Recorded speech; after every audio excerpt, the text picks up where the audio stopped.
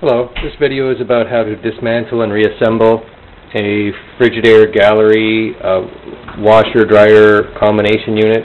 I'm quite confident that the method to take this one apart is almost identical to many other combination washer-dryers out there.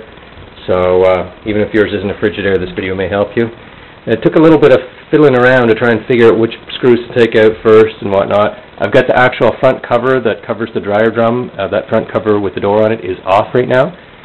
But I'm in the process of reassembling, but I thought I'd show you what you need to do to get it apart. So here's the top of the washing machine, and there's the panel between the washing machine and the dryer, and there's the dryer.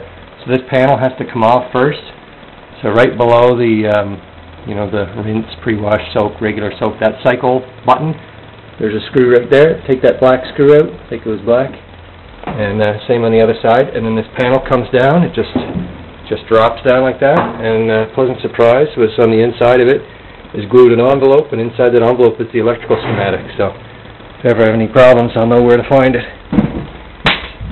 So once that panel is off, this again is the control panel. Right below that, there's a screw here and there. And they both need to come out. One's a black Phillips screw, that one, and one's a big metal screw. So anyway, they both need to come out on each side. And then this whole unit lifts up. Oh no, sorry. It pulls down.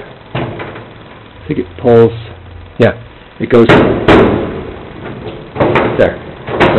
So when you pull the screws out, it's like that. You lift the bottom out just a little bit, and it drops just that much. So there it's up.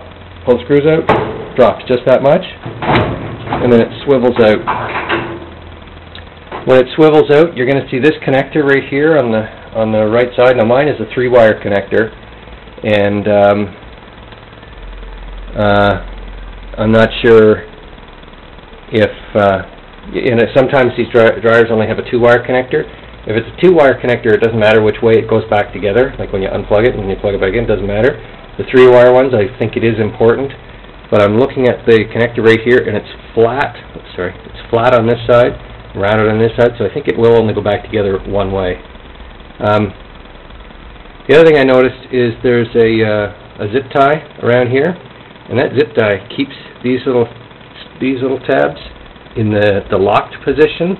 So when the new connector, or when the door connector comes on there, these things click on and stay there, and they don't come off easily because that zip tie is in the way. To get that connector off, you could cut that zip tie, and then you'd be able to easily squeeze where I'm squeezing, and then the connector would separate.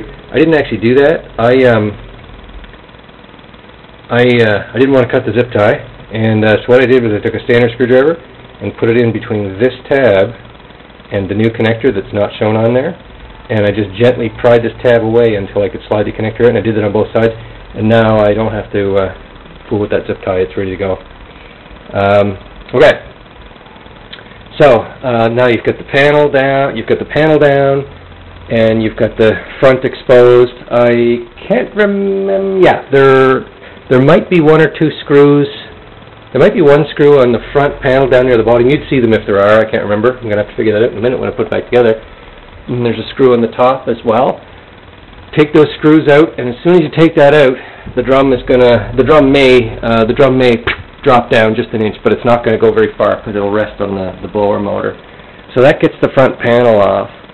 And then to get the dryer drum out, I've seen many videos that say, in a very easygoing voice, just lift the drum, take the belt off the pulley in the back of the motor, and there's an idler pulley that's spring-loaded, so you got to push that pulley against its spring tension and then lift the belt off. So you get the belt off. A lot of people are saying, reach in the back and use the belt as a handle to lift the drum up and out. Well, if you see my other video, it shows the ball and socket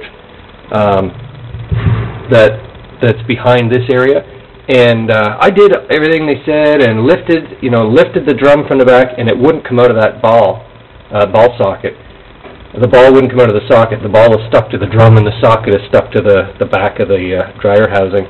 And that just wouldn't come out. So I am a reasonably strong guy, and I couldn't lift it, so I started hitting it with my hand, like pulling my hand up near the back. Still couldn't get it out.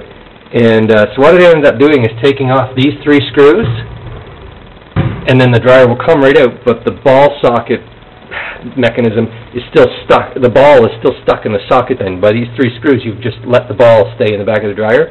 So anyway, get the drum out of the way, and then I took a hammer and just gently, I mean, it's not shown here, but I just gently hammered up from the bottom of the ball socket and just popped right out easy as can be. So I wish I had done that in the beginning instead of banging on my hand and making it sore. So once you get the drum out, then you can do whatever maintenance you need to do on there. I do have a second video that shows how to do the maintenance and replace any wearable parts. When I went to put it back, I had a heck of a time getting the old ball in the new socket, or carrier bearing as it's called. I just couldn't get it to fit in there right. I tried 10 times, and I had the drum in and out 10 times. And taking the drum in and out was kind of a pain because not only do you have to have clearance on the side of the dryer right here in the drum, but this thing right here got in the way. It's a thing that prevents the dryer from falling out. Anyway, it was a real pain in the neck. I just took the 1 screw off the top here and removed that just temporarily, and then I could get the dryer drum in and out. That still, after 10 tries, I said, okay, or, a few tries, I said, okay, let's take the top off. And the top, I didn't want to take it off because I thought, oh, why take it apart any more than you need to? I had 6 screws that I had to take off, and the top came off easy as can be. And then once I could see the ball on the back of the dryer drum going in the socket, or the carrier bearing in the back of the dryer, it dropped in first try. So I'd recommend taking the top off, and then you can drop it back in during reassembly. Okay, that talks about how to get this thing apart and back together, and I hope you fix your problem. Bye-bye.